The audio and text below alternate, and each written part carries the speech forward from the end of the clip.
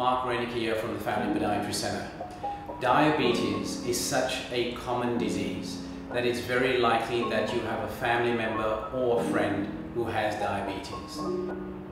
As podiatrists, we are interested in the effects of diabetes because it has these lifelong effects and damages that it creates in the foot.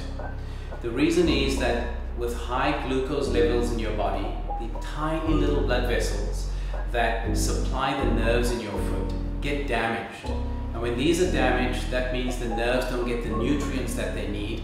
And nerves are very important to relate sensation from the foot up to the brain for you to know what your foot is being exposed to. Just normal walking exposes your foot to a lot of dangers.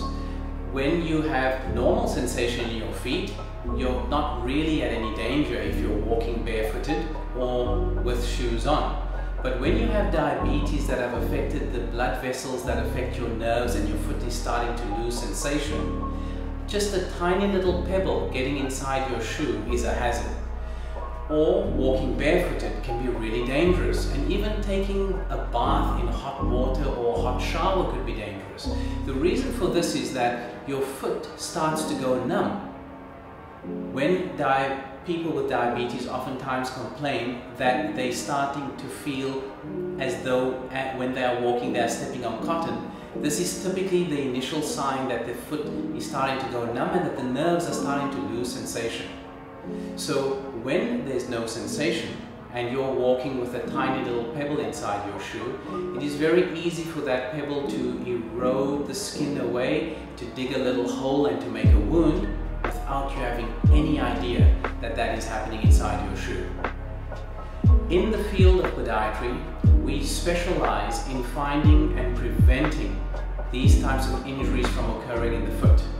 One particular one that we look at, which is always only done when it is too late, instead of doing it in advance, is to detect pressure areas on the foot.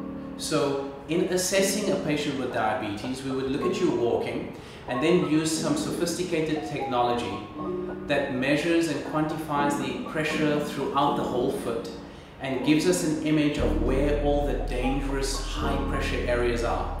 Because you see, as you are walking with a foot that has a high pressure on a particular area that should not be getting a pressure, very slowly with the changes that diabetes causes in your feet, you will get this soft tissue underneath your skin being eroded away, wearing down, the bone in the area being eroded away and wearing down.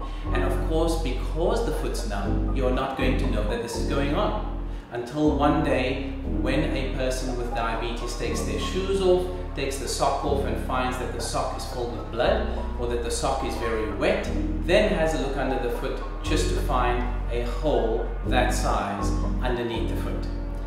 This is what oftentimes leads to amputations, and the amount of amputations that happen around the world and in Singapore due to high pressure areas in the diabetic individual's foot is staggering. It is very real and it happens regularly. To avoid amputation and to avoid long-standing ulcerations under the foot that can take years to heal and eventually lead to one's death, it is very important to get the pressure under your foot analyzed to see whether you have any area that may be building up towards becoming an ulcer, which then later on leads to amputation. So if you have a family member or a friend that has diabetes and they do not know about this, please share this video or educate them about this topic, because the test is very simple, the test is very cost effective, and the treatment is very effective. And fortunately, the treatment falls under the prevention category, so it means that when done correctly, your foot goes on throughout life without any issues, and you can keep your feet instead of it leading to an amputation. Thanks for watching.